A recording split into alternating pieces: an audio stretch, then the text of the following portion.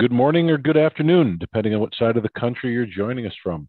Thank you for joining us today. We're excited to have you along for a great presentation.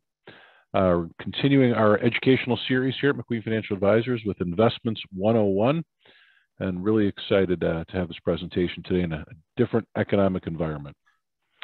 A few housekeeping things. If you have any questions, if you move your cursor on your screen, you'll see a bar open up. You'll be able to see a question and answers. It's at the top of mine. Sometimes it's at the bottom, but Q&A, please feel free to click that and enter in any question you may have. And we will then answer the question at that point or later if it makes sense in the presentation. As with all of our webinars, they are recorded and are kept on our YouTube channel. Please reach out to your MFA advisor to get a link sent to you, or you can Google it. If you would like a copy of the presentation, please reach out to your advisor and they'll be able to pass one along with you. So thank you very much. I'm Charlie McQueen, President of McQueen Financial Advisors. I'm thrilled to be here with Craig Cecilia, our Chief Investment Officer and Managing Director. Craig, thank you for joining me. And excited, Craig runs investment advisory business and oversees all of the activities of bond buying, our alternative investment portfolios, credit reporting and credit work. Lots of activity in our core area. Along with Craig, we do have in the investment team, we also have our asset liability management team and our valuation team. But Craig, thank you for being here with your expertise. You've been instrumental in predicting the economic condition and also making excellent investment choices for a number of years now. Thank you, Craig. Yep, you're welcome, Charlie. Good afternoon and good morning to everybody on the call. Appreciate you joining us.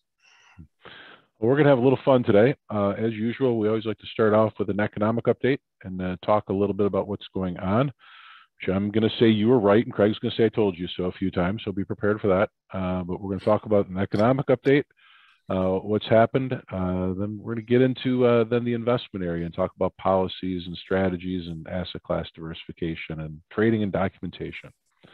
At the end, we'll save some time for question and answers. And we're happy to answer again any question you have along the way. So as we go forward, we'll kick off and talk about interest rates. And you can see my level of movies here with the movie Home. But interest rates are rising. I know it's got a lot of people nervous about rising rates, but I'm excited about rising rates because of earnings. And we've been in this terrible margin environment for a number of years now. And this will help us start to improve earnings and get much better investment yields.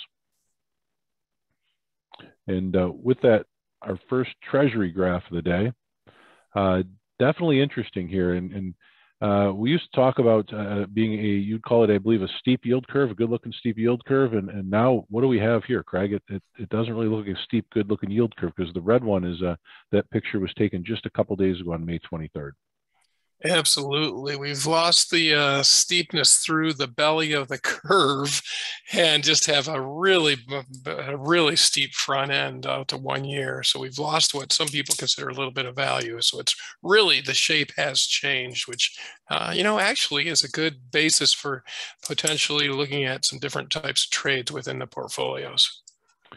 Yeah, it is interesting to me when we get to a flat yield curve like this, and we may talk about an inverted yield curve in the next slide here, but flat yield curves really are tough for people to understand at times where, hey, if I can buy a 2-year treasury for a 261 and I can buy a 5-year treasury for 280, why would I go out for 20 basis points? And, time and time again, when we get flat yield curves or inverted yield curves, there is a pretty good indicator that you should be probably even going a little bit longer than your typical duration. So, and speaking of typical indicators here, one of my favorite graphs is Craig, I know you've heard me say that probably a million times, but this graph is going back to 2002. The red dotted line is Fed funds, the blue line is the 2-year treasury, and the black line is the 10-year treasury. And we can see here as the Fed has raised rates back in 2005, 6, and also, 17, 18, we get to those high points with those flat yield curves where all the lines combine, and then we tend to see different things happen thereafter. I think, is this telling us it's a good time to buy longer term securities? It's interesting. If you look at that blue line, the 2-year treasury and its proximity to the 10-year, we're only at 23 as of this morning basis points difference there. And it's telling us that we're not going to be in an environment where rates will continue to rise for a long period of time. They probably will drift up a little bit as in June, but ultimately it's saying in 3 years from now, we're going to probably be in a lower rate environment than we are today, is what I'm seeing. Yeah, I was working on getting my laser pointer here and flipping slides by mistake, so I apologize for making those comments. But what you're talking about here is how we look here with the 10-year Treasury and the 2-year Treasury right on top of each other, as we did here and also back here. Is that the point you were making? Correct. That's right. And lasers are good unless the shark swims away. Love it. Well, we definitely are seeing a bit of history repeating itself, and hopefully maybe not a recession coming. I do think that's one of the points we'll come to here, is a thought of a recession. In some ways, though, one would say is that the Fed may be behind the curve here a little bit. Maybe, maybe not. I've been saying they are, and I could be wrong. But here we have the last couple Fed funds increases. We just had 25 basis points and 50 basis points for a total of 75. And one of the things that, Craig, you were right on that I've struggled with was a projection here. And now this is the implied rates by the betting in the Fed funds market here. And it's showing here that June 15, the Fed's going to raise rates, looking at up to 150, July 2%, 250, 275, 3, and staying at 3. And you've been a bit lower than this. And then actually in the last couple of days, we've seen some reality come through that maybe the market is definitely thinking a little bit lower, like you've been all along here. Yeah, we're just seeing some hiccups, and I always like to really consider all the programs that we have in place to help stabilize and encourage economic growth. We still are in an overlap of our economic stimulus onto what we're now tightening with raising of interest rates and shrinking the balance sheet. And that overlap is kind of muting or hiding or masking some of the problems we're starting to see. But as we roll forward the next couple of months, we'll start to see that, we're still producing. We still do have a lot of elevated inflation, but things are slowing down a little bit. Yeah, it's interesting. The Fed funds futures I mentioned they're always just about the market's betting, and we found that the market is never right, but the direction is usually pretty good. And one of the things on here direction-wise, you really start to see that green band flattening out down here at the bottom. And your economic update that we published here about a month ago talks about the Fed hitting a high point, maybe in the 2% range or 2.25, or somewhere close to there at the December 22, and then actually potentially in March, the possibility of lowering rates. And so we've definitely been having some interesting conversations these days on what's going on. With that, why is this taking place? And that's the toughest thing today. And then what we're seeing is inflation has been a bit of a pain. In a lot of ways, we've seen inflation go up much higher than the Fed likes and wants. And we've talked about this for a while. What happens and how do you get inflation? Well, you apply tons of cash, and the government threw tons of cash at everything, and you have a supply chain meltdown, and you can't get products and scarcity value. And that's resulted in some pretty high inflation here. Consumer price index 8.3, ex food and energy 6.2, PCE at 5.18. It seems to be pretty big numbers, although we are beginning to see a little bit of turns there. It looks like they're coming down a little bit right now. Your thoughts on that? Yep, we're seeing a little bit of a lightening of the inflationary pressure. And the term that people like to use is a deceleration, which means we still are above our long-term target, above that 2% for inflation, but it is decelerating, meaning not continuing to grow. It's starting to contract a little bit over that amount, over 2%. So it's hard to keep growing at 7% a year, and so it should start, moderating a bit. And I do think we are seeing some slowing in the economy, and the Fed's not going to take this lightly. Last time we were in this situation, it was back in '82. Obviously there's some transportation issues, but there's some demographic issues, lots of things here. But one of the things I really wanted to point out is some of the big numbers up are gas and cars. And looking at the car lots around Detroit, the old lots, there are more and more cars falling into those that are not for sale because they don't have chips. But it's hard to get them. And it's a supply and demand issue, and hopefully we'll see that change. But gas, cars, and furniture, some of the biggest increases causing inflation today. Yeah, that's true. And if you kind of look forward, there's, we're still going to see that big volatility that, oil and wheat issues that we're having from the Russia and Ukraine issue going on. But looking forward 6 months from now, I think there's still some upside for just some certain segments to have some major inflation. Whether it's, we've shifted as a society towards something like food delivery, for example. There's going to be a lot of inflation there, even if we solve the wheat problem coming down. And I think in the transportation sector, even if gas and oil come down, we'll still have a little bit of upward pressure in that sector a little. So it's like hit or miss on depending on what sector we're talking about, but overall slowly coming down, Charlie.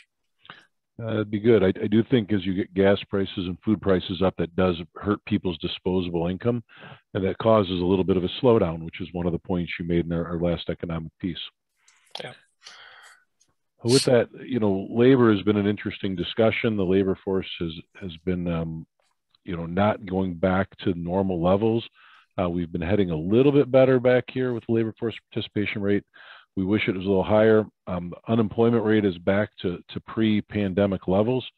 What we're learning is people love remote work. They want to work remote. They want to have flexibility, though, more than remote. People want to be able to take kids to school and do different things. And so flexibilities come through. Lots of changing in the labor force, but we do see, hopefully, the participation rate heading back up a little bit here. Talking about, you can just perfect on that slide. You can go forward, but just one of the comments, I don't think we cover it, but the quit rate is still there. It's still really high. I mean, the measurement of people that are leaving their job voluntarily, the quitting rate, and manufacturing is one of the ones that is really high right now compared to pre-pandemic numbers. It's like 90% higher, almost 100%. So it's going to be tough to get people to change that mentality. Yeah, it's definitely going to be a bit of a modification. And speaking of mentality and change, we've actually seen a major shift in housing and who is buying houses. And it's really interesting to start looking at the number of people buying houses, the number of people, how long they've been in their existing houses for. A lot of different things going on right now. And I know housing is a big conversation with the affordability as an issue. We do see affordability causing some problems, but there's also a whole big generation coming along buying houses right now. And so we expect that, if we do see a little bit of downturn in housing prices, it won't be a big one. It won't be for very long. And we may see a little bit just based off affordability, but a lot of millennials entering that key home buying age right now. So we mentioned the consumer a little tight here. We do have gas prices in the bottom. We're up to some pretty high record levels, $4.50 a gallon. Crude oil prices have kind of stabilized a little bit at these elevated levels with war and all the different things happening in this world. Definitely that's going to keep things a little bit interesting, and that should have hopefully actually, unfortunately, slow economic growth due to the cost of people putting gasoline in their cars. From here, the stock market's been an interesting spot. We've had a level in the NASDAQ of getting into correction territory. The S&P 500 is right on the cusp of correction territory, and so is the Dow. We went up a long way. We've come back down a bit. It's been an interesting, I wouldn't say bubble, but feels that we're getting back to some reasonable levels, but I would expect to see a little bit more downside before we bottom here. Any comments on that, Craig? No, I think you said it well with respect to having a potential to have a slightly lower indices there as an overall general market theme for the equity markets. What we've been really deliberately doing, though, is starting to nibble into the market. I think this is just a gift for a lot of people because we're not at the bottom, but we're pretty darn close. And, someone on this chat, if you can just say it's me through the chat function on this the Zoom video is tell me who knows where the bottom is, and we'll just buy it all at that point in time, right?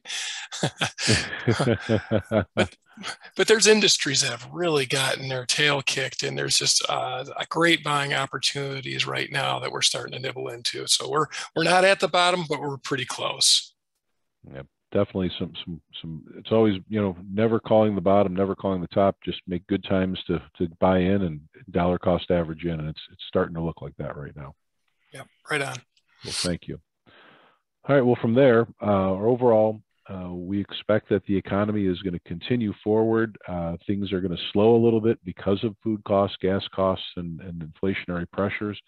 We'll see housing sales continue to slow down a little bit, and probably a little bit more continued negativity in the stock market. Do we get a recession? Do we not get a recession? Is a very, very tough question to answer.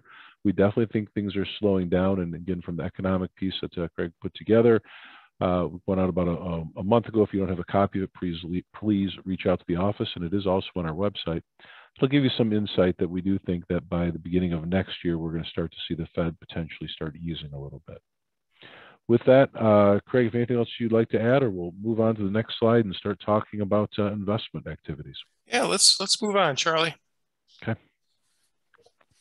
So today's webinar, and thank you for that great economic update, Charlie. I really appreciate that.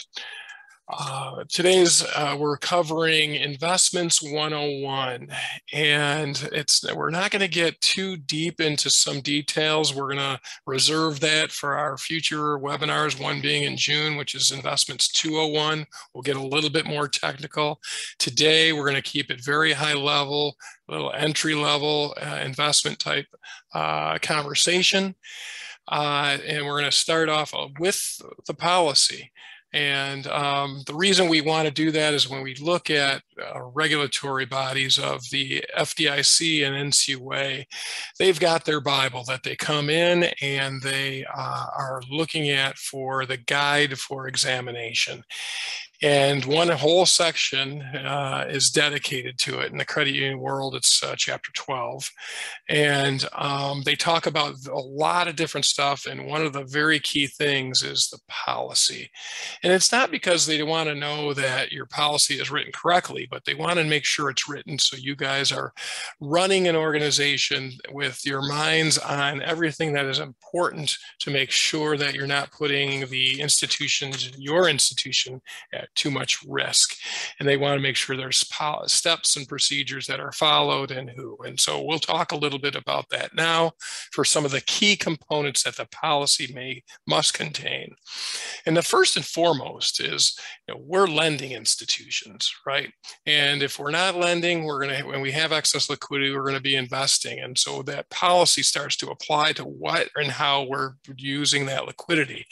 And we want to have a purpose and an objective for our investment portfolio.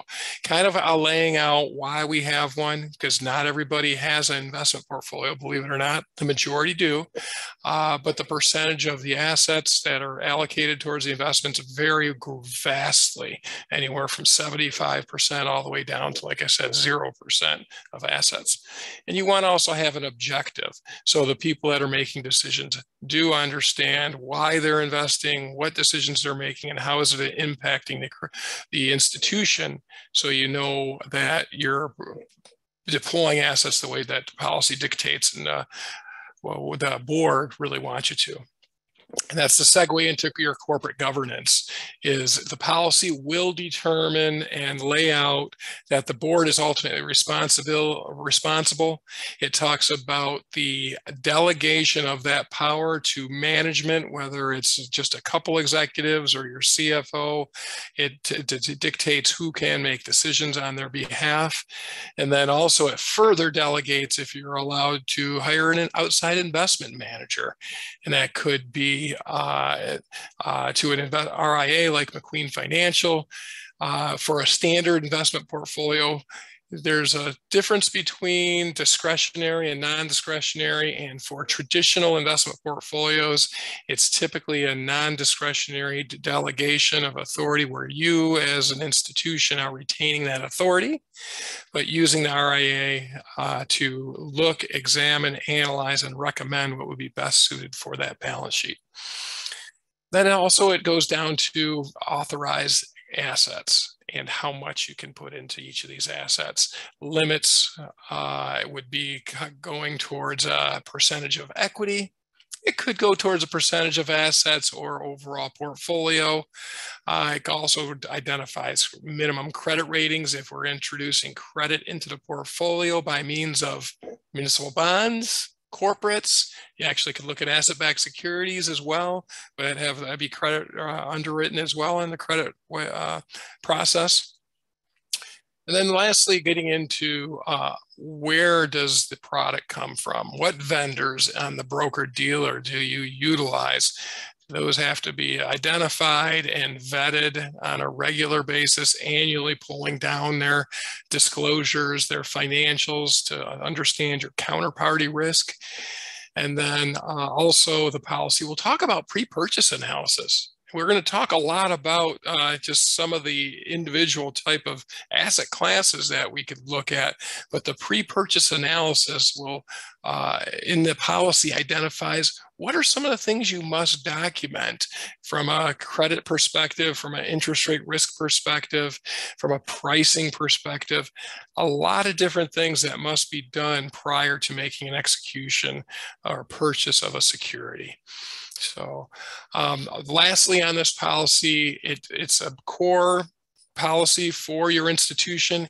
It needs to be re-examined on an annual basis by management and represented to the board with, if there are any changes, and if no changes, just the reaffirmation that our policy is current and relevant, and that goes into your meeting minutes. So one of the things that's extremely important as we do see changes from different regulatory bodies, we want to make sure that your policy captures those on an ongoing basis. Because as we all know, either accounting changes or regulatory changes, they don't happen as often as people would think, but when they do, you sure will get written up if you don't capture it and start practicing what needs to be done. So I think that covers a base high-level policy information for now, Charlie. So let's move forward. All right, off to risks. Yep. The part of the policy that gets more involved into making sure that management, who gets delegated from the board the authority to make decisions about the investment portfolio, is to understand the risks that are involved, that they are exposed to. And here's just listed a few of them, and I'm not going to talk about every single one of them. If you do have a question, please, again, chat's there, raise your hand, we'll answer your question. But a couple just to talk about, which I think are extremely important, is that very first one is interest rate risk. Because in the investment world, you are actually managing typically a big percentage of your institution's assets. It's not that a customer of your institution's coming in and saying they want this an auto loan or a mortgage, where that asset goes on to your books and affects your interest rate risk. Where the investment portfolio, you make the decisions. You can decide whether we're keeping it short or long or variable or fixed. What the different characteristics that actually marriage well with the rest of your balance sheet. And so understanding interest rate risk when managing an investment portfolio is critical, whether you're doing it yourself or you're having an outside advisor do it with you.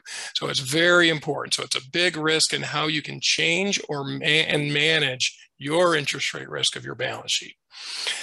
The other thing just is, I'm going to go top and bottom. Why not? We'll look at credit risk. That's the other thing is it does lay out what are the minimum stipulations for credit when looking at investments that are involve credit risk. And that's where we get into corporate bonds, bank notes, municipal bonds, some asset-backed securities of that nature. And it lays out what minimum credit must be there, how often you need to look at it, and making sure you have analysis is there as well. All right, let's turn the page there and go to just a couple more items here. And this starts talking about once you have your investments are made, you're followed, you're crossed your T's, you're dotted your I's, you got your documentation filed away in your folder somewhere where you're probably never going to look again, right? It's not, don't say yes. I heard you guys nod your head.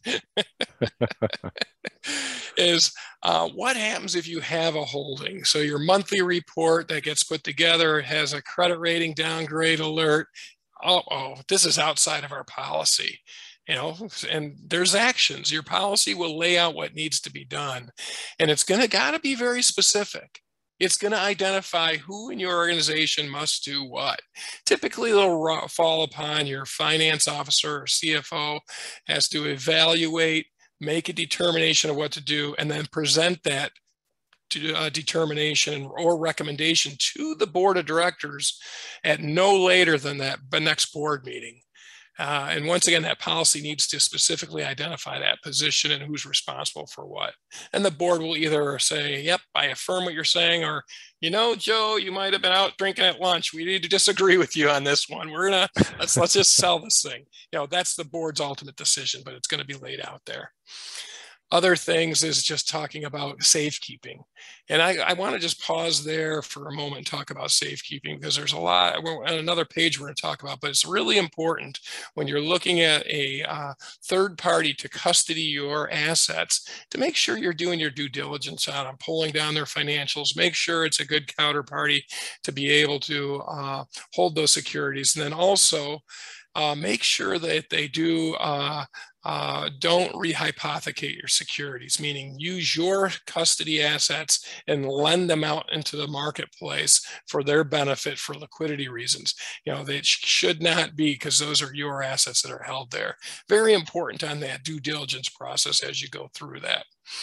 It also talks a little bit about some accounting stuff. And Charlie always likes to say, we are professional accountants. Wait. Did I say that right, Charlie? No.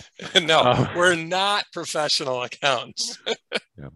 And, I'll add something on here. You said it, and I'll say it a little differently, making sure that safekeeping and conflicts of interest, if all of your investments are safe kept with one entity and you're only trading with that one entity, they know it, because they know where the bonds are purchased from and they can see exactly what you're paying. And it becomes an interesting conflict of interest of understanding pricing. So just be very careful with safekeeping and bond accounting and conflicts there. All that, a lot of good intent, but there's also data that can be used against you in pricing.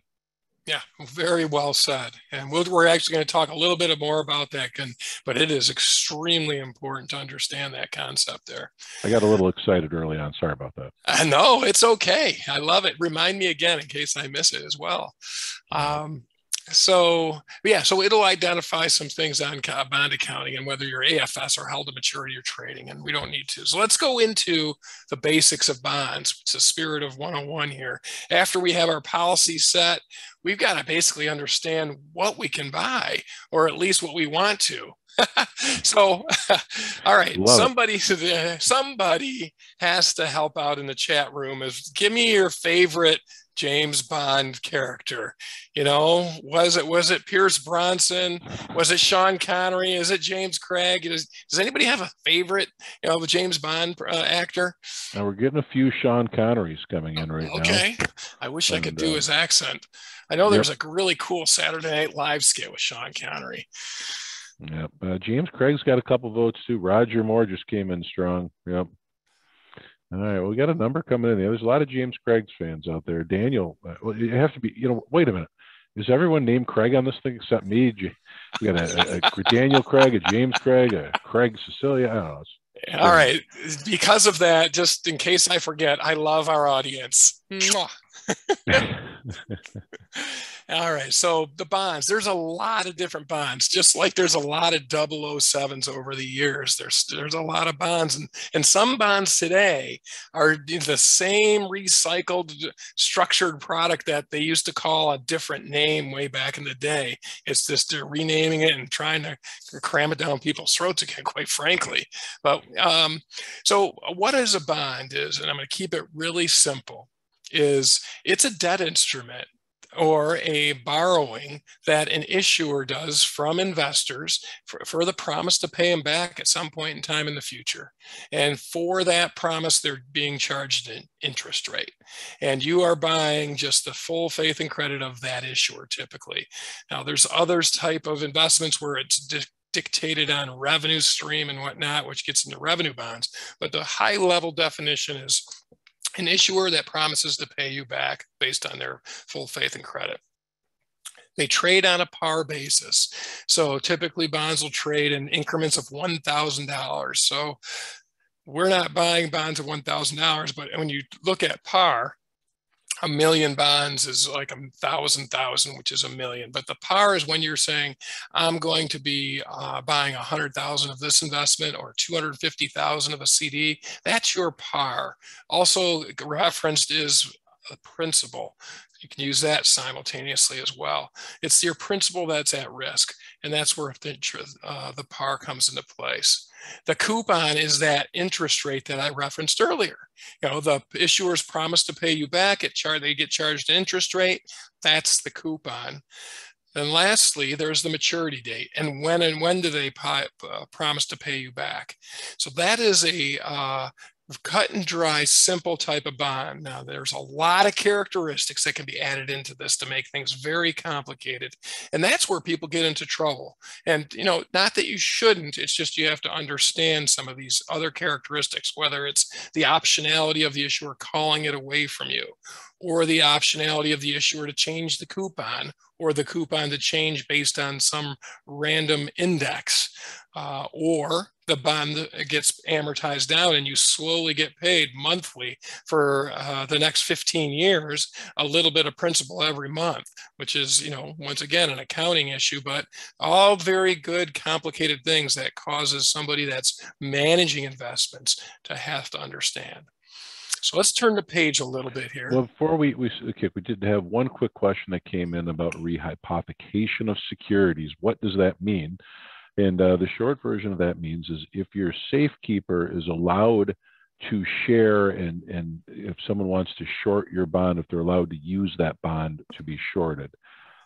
Why we don't like it is if the brokerage firm would go bankrupt, we have ability to potentially lose that security. And so we have to look at the risk related to that and the brokerage firm's ability to utilize our securities.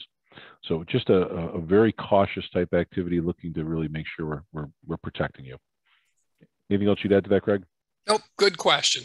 Very good, and as well as a good answer, by the way. Well, I feel better now. You could have started with a good answer and an okay question would have been fine too. But all right, we're off to portfolio strategy here.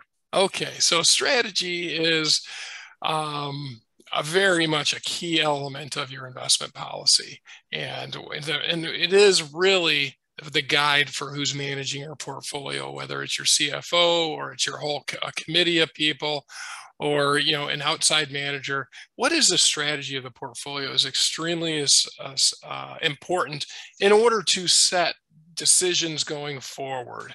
So turn to page once and we'll start talking about some of the components of a strategy. To start out with your strategy is, what do we traditionally have an investment portfolio for? And earlier I talked about some clients, some institutions don't have an investment portfolio. They're lent out 100%. And, which is fine. They just have to manage their liquidity a little bit more, and they have to run a little bit more intensive stress to their liquidity.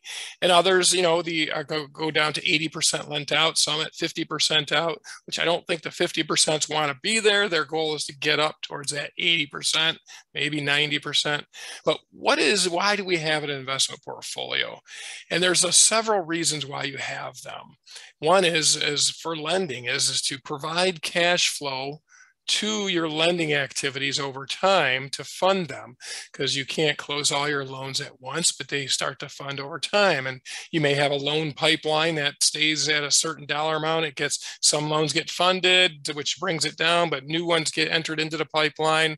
There's a few that stay in there that, are eternally going to be in the pipeline, right? To make lending numbers look good. Love you lenders, by the way. But one of the big components of that portfolio is to help support that. The other would be on cash flows. We have very much seasonal deposits, meaning that first 4 months of the year sometimes funds an entire balance sheet for the year as it slowly trickles back down and gets refunded in that first quarter and April.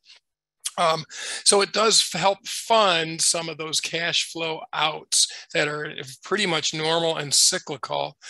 The other thing is if we have depositors that are withdrawing, it helps to accommodate those as well.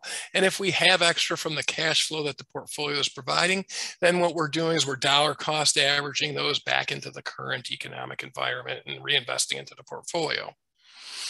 Others may have just from and it's been kind of born out of the whole, what is our liquidity calculation is they have a minimum percentage of assets. We never want to be, somebody may say, we never want to be over 90% lent out. We want to have a little security blanket of liquidity, and we don't necessarily want to hold it right in cash, because cash is a very low yielding asset versus the rest of the curve. But they also want to have that ability to, pledge such for lines or just have earnings there in case something happens and they need that liquidity. And lastly, why do we have an investment portfolio is for earnings, to help support the institution, especially if we're a lower loan to deposit institution. We got to have those investments to boost up our earnings instead of just getting a rate of return on cash, because then we'd have probably a negative ROE and a negative ROA if we kept too much in cash as well. Anything you want to add to that, Charlie? It's interesting. Duration of portfolio and structure, a little bit of a foreshadowing here we're going to talk about in the next slide, is so important. And knowing your loan to deposit ratio, knowing your needs for cash, but also knowing that if you have a low loan deposit ratio, the whole balance sheet management, ALM, comes in, which really talks about having a little bit longer investment portfolio. Something we'll talk a little bit about, but negative convexity, making sure that not everything goes the wrong way when rates rise or fall for you. Not having all mortgages as your investments and loans. Just some really interesting things to think about here. But strategy is super, super important, and the structure of the cash flow is so important today. Excellent. All right, well, let's move on to the next slide and look at the principles of investing. So this has kind of been around for a long time. Prior to me having gray hair, so really long time, is 3 or 4 days. Yeah, not 3 or 4 days. The SLY principle. So first and foremost, these are listed in priority order as your institution manages your investment portfolio. You should always have in the forefront of your mind and process is safety of principle. We're not investing to hit home runs. We're investing for earnings, and we want to make sure that the principal that we put out into the marketplace gets returned to us. And there's a couple of different types of risks that can take place. One is, just like I mentioned, the risk to principal. This comes down to the point where you get into credit related investments, corporate bonds, municipal bonds, where there is a potential where an issuer might not be in the position when it comes around to maturity time to pay back our principal. The other is a premium risk based on the structure of the investment. So when you get into a bond that has optionality to it or amortizes, you need to factor in, when doing an investment, the risk to the premium you pay. If you're paying a premium for your bond, meaning above a dollar price of 100, so for $1 million investment, you're paying $1,050,000. You have a $50,000 premium. Well, that premium you need to amortize over time. And if that issuer for some reason has the ability to accelerate the return of our principal, and we have to write off that premium right away, we could have negative returns there, and we'll never get that premium back. So there's a couple different types of principles there to keep in mind there from a credit perspective and premium. Very important to understand and know. The second thing is the liquidity. Safety first, liquidity second.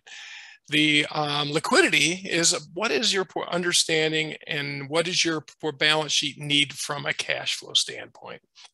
Charlie mentioned, all right, we're lending out and we're a 30-year shop. We're going back to the S&L days, right? All we lend out on is 30-year mortgages, and we're going to get very little cash flow on these for a long period of time. We'll get our monthly payments and premiums, but everybody's borrowing long, paying their minimum payments. So we're getting just kind of the interest cash flow on those.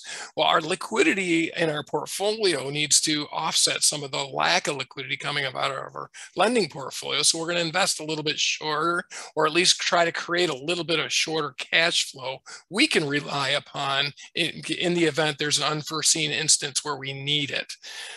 So that's one example of why cash flow is so important to understand the needs of your balance sheet. The other thing is on cash flow is kind of looking at your liability structure. Are we all non-maturity deposits? And I think the entire industry has gone away from having a CD. Actually, what's a CD again? Can somebody give me the definition of that? It's a compact disc. Yes, exactly. You use them to play golf with. Yes. Or chase birds away as you hang them and watch them flutter in the sun. Yep.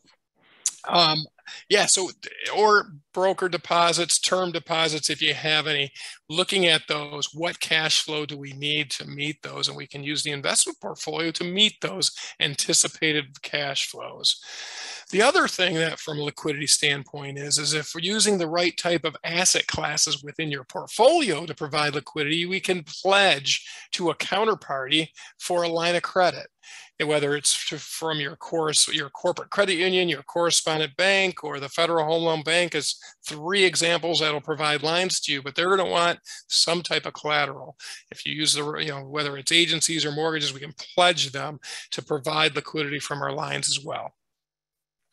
Then the last thing, which sometimes is the first thing that people always think about, because whenever we go and get a new client or talk to some people out in the marketplace, is, well, what kind of yields should we expect? And they gloss over safety and process and procedures and liquidity, and they just go, what's yield? It's important, but it's number 3 on the list as you're managing your portfolio. You got safety, liquidity, then yield. And what yield are we looking at expecting based upon the type of portfolio that matches the rest of your balance sheet? Can it be a fixed rate investment portfolio that provides a good ladder of maturities without much optionality? A good example of that is in the upper right-hand corner, that chart there. It's a good bell-shaped curve there. And I notice the dotted line is, a good smooth amount of cash flows. From 23 is the second set of bars, and then goes 24, 25, 26, 27, and then it tails off in 28. But very good deliberate. And then the gray and the green bar, they don't change much. They're different, but that's the optionality in this portfolio. Not much change in cash flows. Go very reliable, helps management understand cash flow and what their needs and what they're getting back from a float, so they can manage what other investments, lending, or deposit withdrawals they need to meet. The other thing you can look at is a barbell, right? Another big strategy that some people will talk about, and that's that lower right here, loaded up on the short end with maybe cash or 1 year and less maturities, and then some longer maturities, kind of ignoring the belly of the curve. So kind of trying to look out, and that kind of bodes well sometimes in maybe a really steep yield curve. So the longer you go, you got really high yields. And I think Charlie was showing, making fun of the yield curve we have today, how flat it is going out. So not necessarily the environment today for looking at a barbell strategy, but it is something that some people do continue to use. The other thing in managing your yield is the optionality that you can put within your portfolio to help enhance those yields.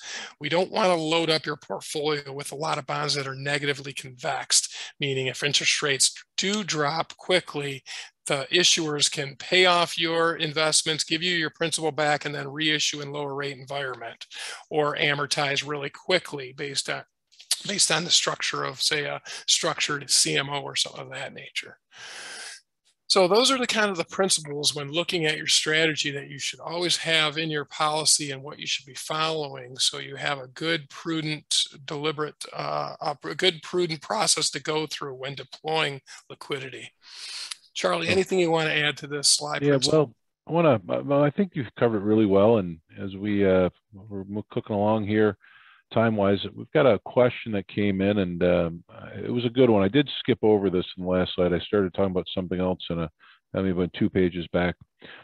Came up, unrealized gain losses was a bullet point you had a couple slides back, and we do have a question that came out about it that people are obviously seeing some significant losses in their portfolios, unrealized losses in their portfolios, and we've been asked by an attendee, what can we share about it being paper losses and because it does affect regulatory capital, and it does affect things and makes it a little bit tougher in a NEEV situation in a rising interest rate environment.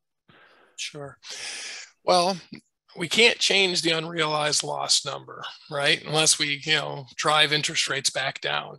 But one of the things that you kind of take away and talk to, say, if it's questioned by your board, is to look at the cash flows of your portfolio, which haven't changed, right? We're committed, we have issuers, we got good solid issuers, and we're expecting those maturities to come back. It's a temporary loss that's unrealized that we won't realize unless you run into a liquidity event where things have to be liquidated. That kind of gets down to that whole, what do we have? Make sure we have a good percentage of that portfolio that can be pledged against the line in the event we run into a liquidity event. But the best answer for that in response to somebody questioning that is it's a function of not being a credit issue. We still have good issuers, good credit, good structure of investments with not a lot of extension risk. And we're expected to get our maturities back on these dates, and the unrealized loss will disappear. Yeah, I think it's, as you look at your pictures here, I like the structure of a portfolio today, and I'd love for today to be, this year and next year, where we have a lot of maturities coming due. So even though we may be at an unrealized loss, we've got a lot of maturities coming due that we can utilize to reinvest into higher yields.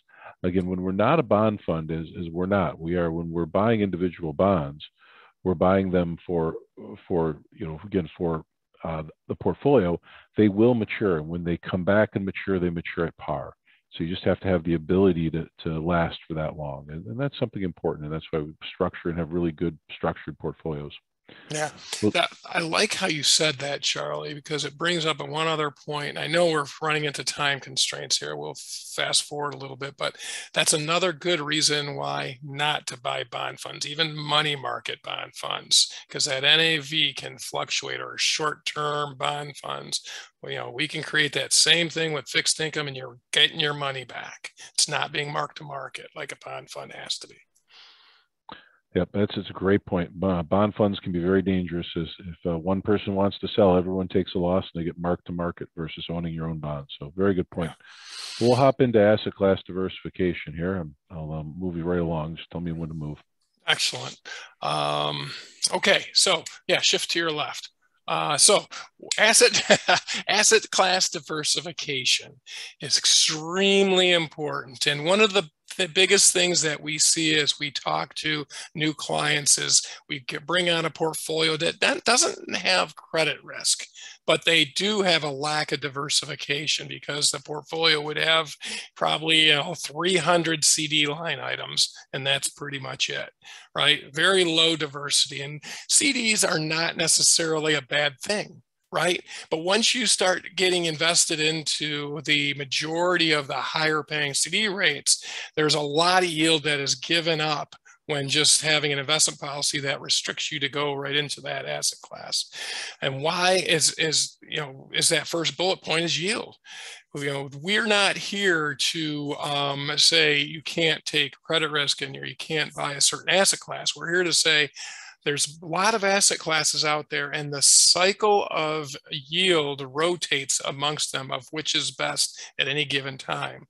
Right now, we're looking at over the, they kind of dissipated, but there was a window of like 2 or 3 weeks where CDs actually were really high.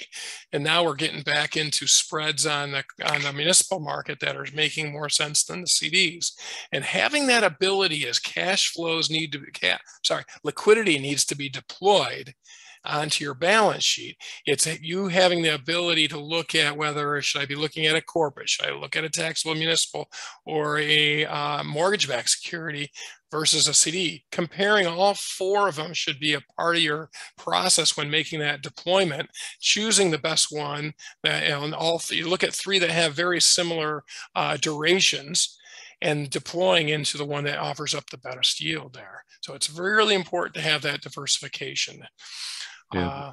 It is interesting. We saw CDs trading below treasuries, and people were buying their CDs below treasuries. It was just amazing by not having them thinking in different ways.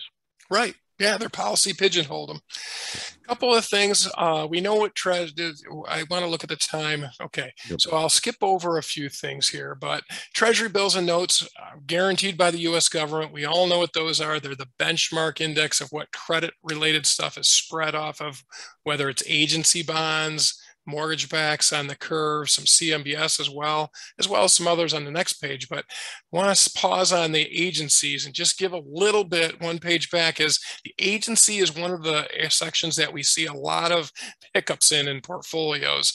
Is, you know, there's bullet agencies where they're not callable. And that's where people invest. It's kind of just has a fixed maturity. It comes back.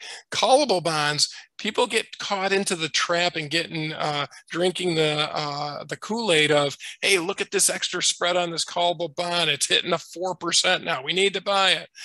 Well, we're in that marketplace when you're going to hear that. And that's when people are going to get caught. Because if we're right, I should say not if, but when rates come down, those bonds are all going to disappear. They're going to get called away by the issuer, and you're going to be stuck reinvesting in a lower rate environment.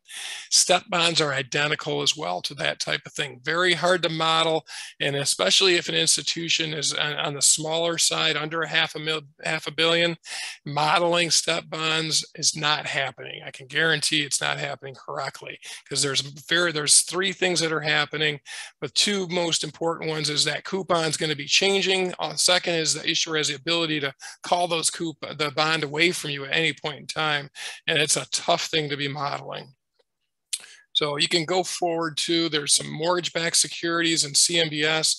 A note on those, focusing on agency-backed CMBS, CMOs, and MBS. CDs we don't need to talk about. Everybody uses those. Corporate notes and bonds, they're rotating in and out of value just like municipal bonds.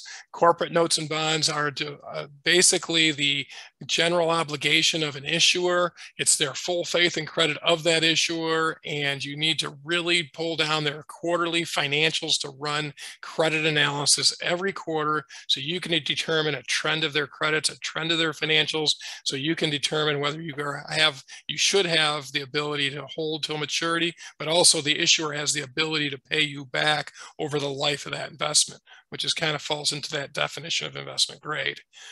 Municipal bonds, both issuance of general obligation bonds, which is ad valorem property tax, and revenue bonds. They have different yields just depending on what you're looking at and their credit rating.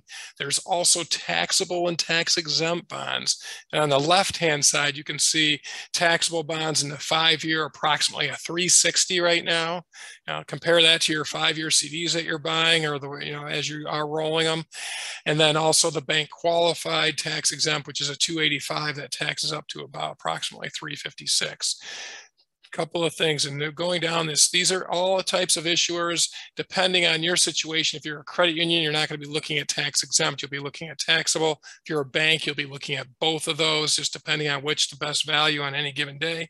And then we talked about mutual funds and the risks in there. We're not a fan of mutual funds for financial institutions. We like mutual funds. There's a right place, there's a right portfolio, but not with any of our audience here today. Yeah, we do like municipal bonds. We do not like mutual funds. I think that's Correct. an easy way to put it. Long-term, short-term, any mutual funds at all. Yeah. 360. That's just amazing. I'm used to seeing things at 0.6, and now we got a 3 there. That's super exciting. It's a great time to deploy your liquidity into investments. Lock in those investments for when rates come back down, and lock in these nice yields. Don't stop your strategy. No, don't stop. Trading. We'll talk a little bit about trading because it's really important to understand there's a lot of things that your asset manager, whether it's internal or external, has to pay attention to. We just went through a lot of them. Type of quality, type of asset classes, what their yields are relative to each other, credit type stuff. Now you got to get into, I found out what I need to buy. Now I need to buy it.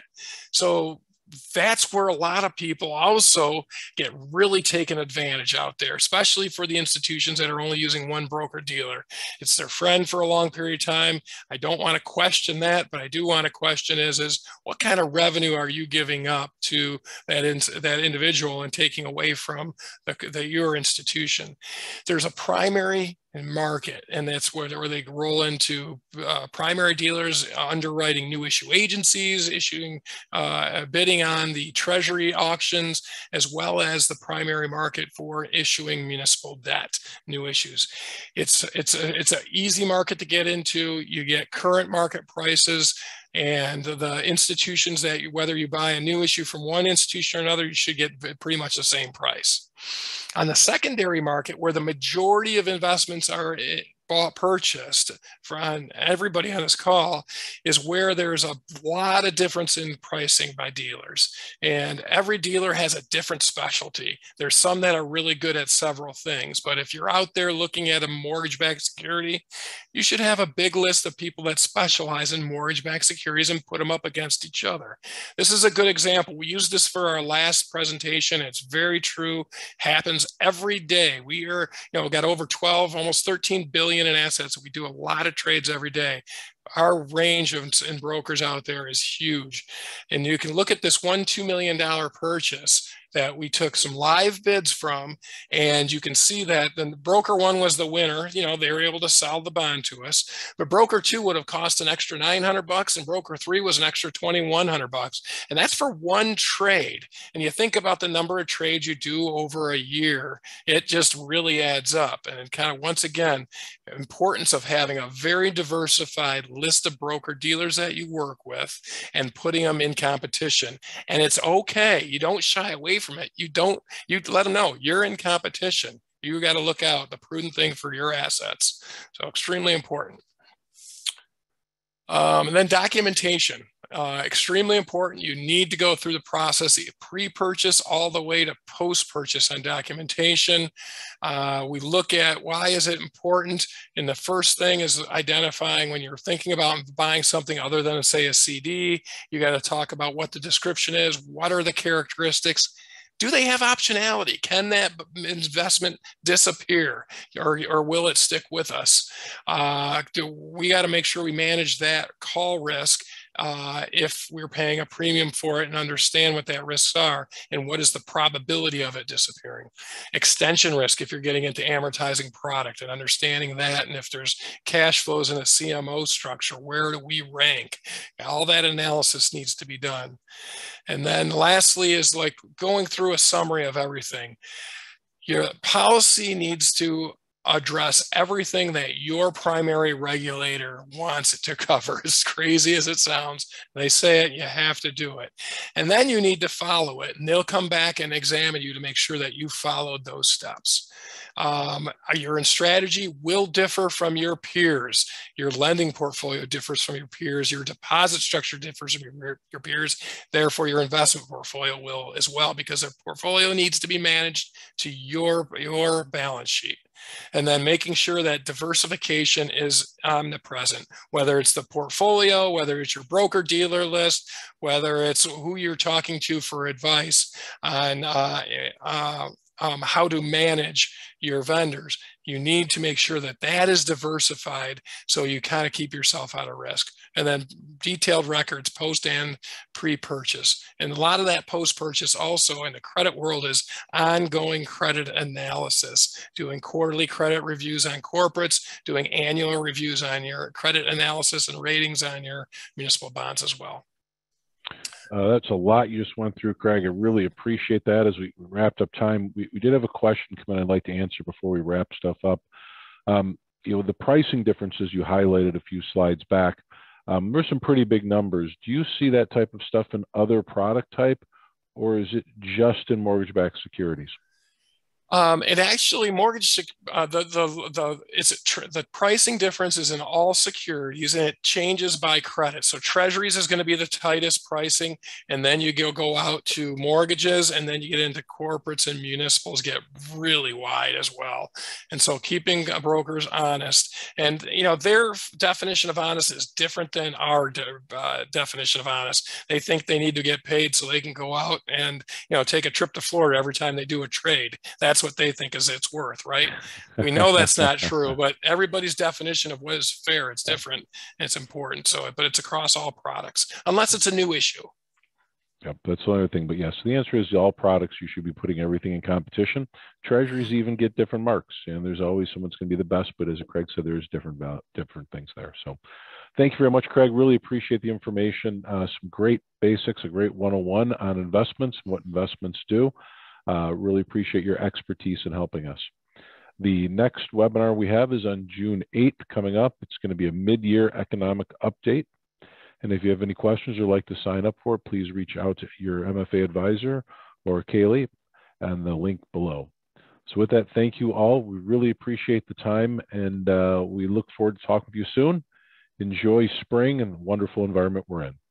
Thank you. And thank you, Craig, for helping. Yep, thank you. Have a great afternoon, everybody.